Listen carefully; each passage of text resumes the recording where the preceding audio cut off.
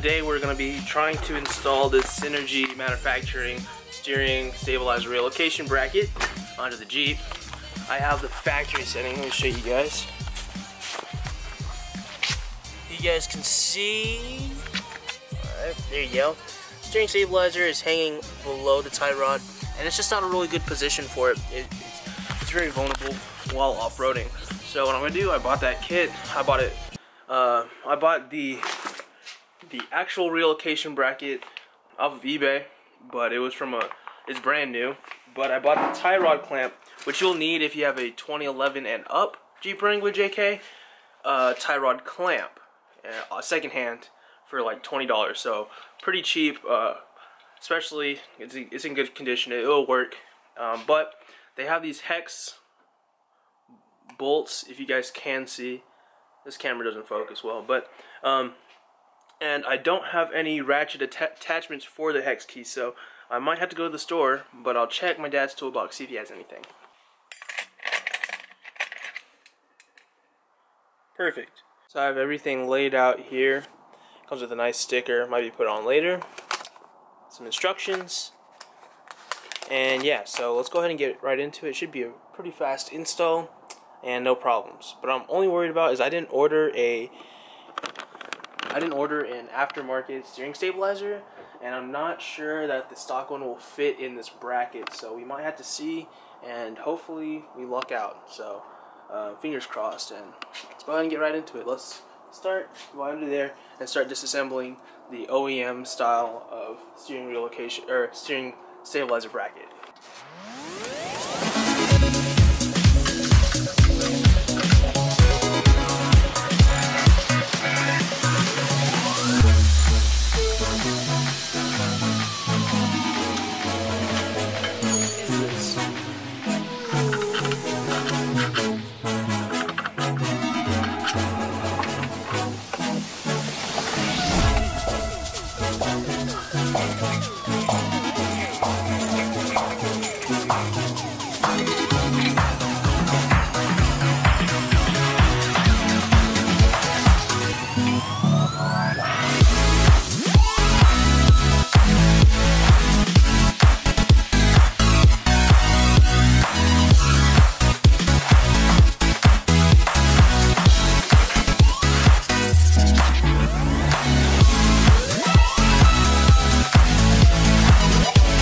Alright, so I got that bolt out from under here. I got the whole steering stabilizer shock out.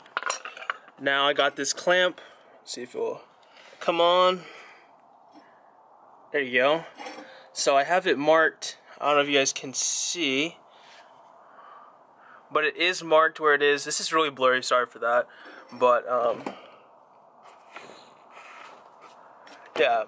And so now I just gotta take off this clamp. So I should just kind of spread and pry out these two pieces, and it should all come out. I get this clamp off. I slid it all the way from over there and slid it off here, and like thinking I could get it off this thinner part of the bar, the tie rod. But I'm just gonna go ahead and go buy an angle grinder and just cut this off. I've been trying to pry it and I just couldn't get it undone. So just gonna get an angle grinder and just cut it off. I'm not gonna use this piece again, so it should be fine. Since the Jeep JK is out of commission at the moment because I just took away steering stabilizer, and a lot of you guys are going to be like, oh, you can drive without a steering stabilizer, you don't really need it. I'm just not going to drive with it. I'm just going to drive the ZJ for now, and I love this car. So let's go ahead and get it going. Go into Harbor Freight, go ahead and buy an angle grinder and maybe some cutoff wheels and some flap discs. Driving this thing has a whole lot of play. I'm turning the wheel this much and nothing is really happening. So, yeah, that is a ZJ experience right there. Ended up getting some grinding wheels, 4-inch heavy-duty angle grinder. Hopefully this lasts somewhat a good long time. This was $20. I'll never count the cost. It's worth all that's lost. I also had to go to Home Depot to get some cut-off wheels. They didn't have any at Harbor Freight, so I just went ahead and bought some 4-inch cut-off wheels for the 4-inch angle grinder. So now let's go back to the garage and get that tie rod clamp and steering stabilizer relocation bracket all good to go. So let's get finished.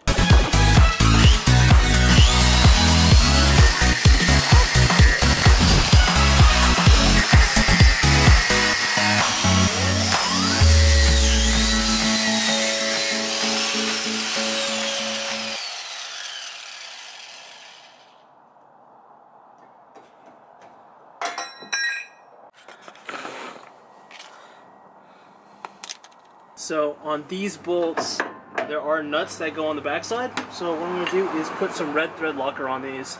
I won't be taking this off ever, but on the tie rod clamp you'll see later that I'll put blue thread locker, because if I replace this with a beefier aftermarket tie rod, then I'll need to take off that clamp. So to make it easy, I'll just put blue thread locker on that and red thread locker on this. It's pretty much like that. You'll use the stock bolt for the track bar up here. Put some thread locker on the edge right there. That's kind of a lot, but whatever. And then as you screw in, put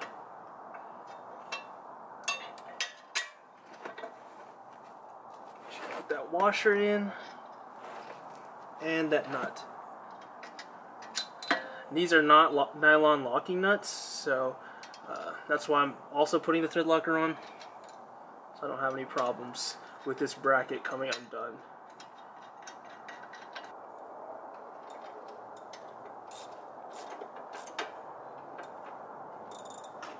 So I just torqued down these two bolts to 40 foot-pounds. It's kind of a pain, but I just kind of laid kind of that way and got my combination wrench to hold the nut from behind as I tighten it through with the torque wrench. Now I'm gonna insert the track bar and the bolt.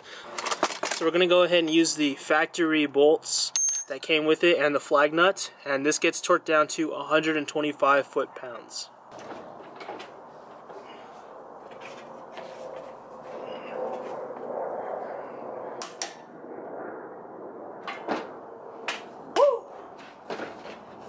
So it's now time to attach these sway bar or tie rod clamps, and so now I want to figure out exactly where to put the tie rod clamp. Sorry if the lighting's off, but it's a little hard. But I made that mark right there. You line up the edge of the bracket with the line that you made.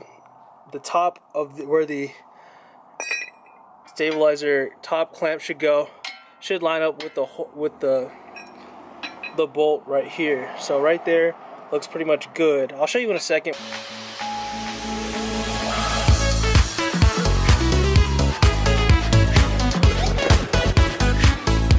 Alright, so these hex bolts, I used some blue thread locker. I might take this off again whenever I upgrade to a beefier tie rod. So there you go, 20 foot-pounds for each of these, and there you go. So now it's time to actually attach the steering stabilizer shock. Of course, you run into another problem, like always when I'm installing stuff. This is the bolt that needs to go through the shock.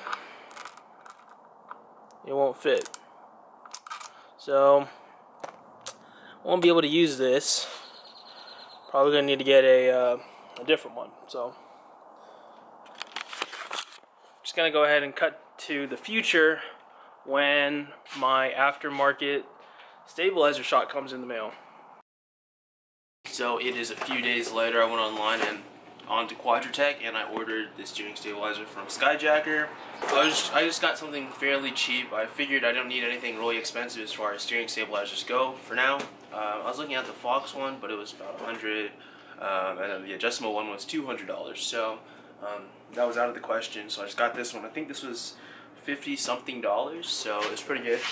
Yeah, I was driving with no steering stabilizer for about a week, and I couldn't really tell a big difference. Just when I hit big potholes or I accidentally hit big potholes, the wheel would jerk a little bit more violently than with the steering stabilizer, and that's what a steering stabilizer does. It just buffs out a little bit of the steering. Let's go ahead and get into an unboxing of this of the steering stabilizer shock, and let's go ahead and try to knock out the rest of the install. So this is what comes in the kit. You have the shock itself, a zip tie for this this boot, of course a decal for the shock, or if you just want to put this on your Jeep somewhere, 2 bushings, and that's all.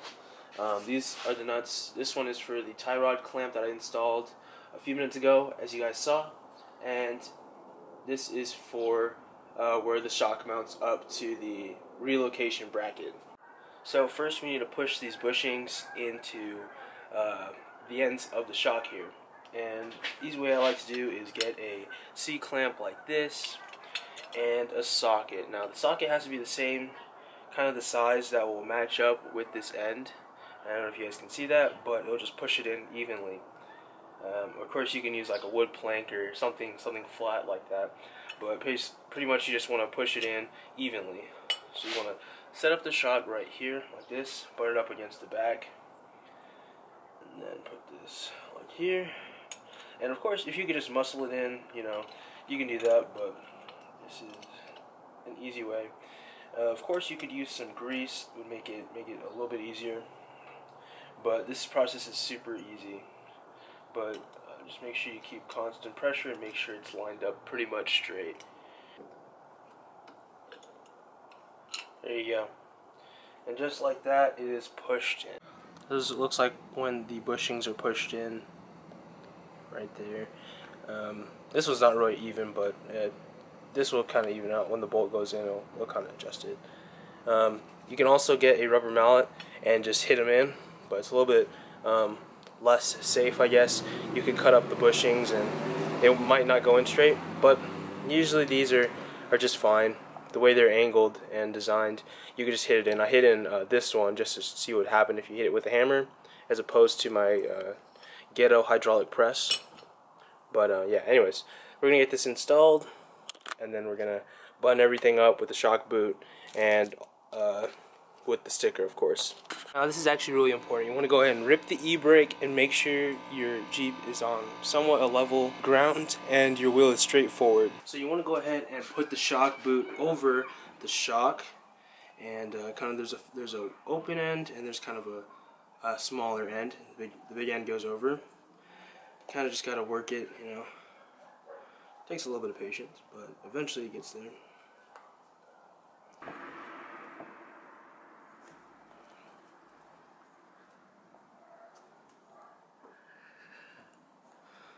So that's pretty much what it should look like.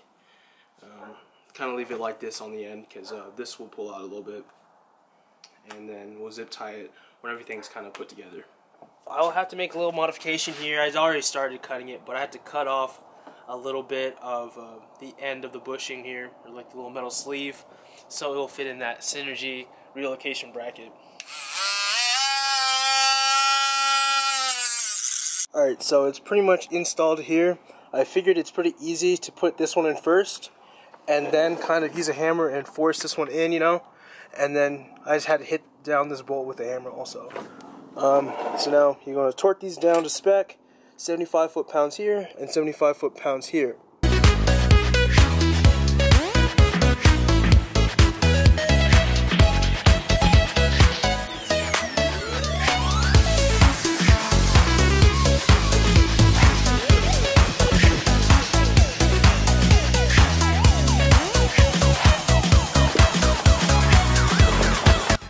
So there it is,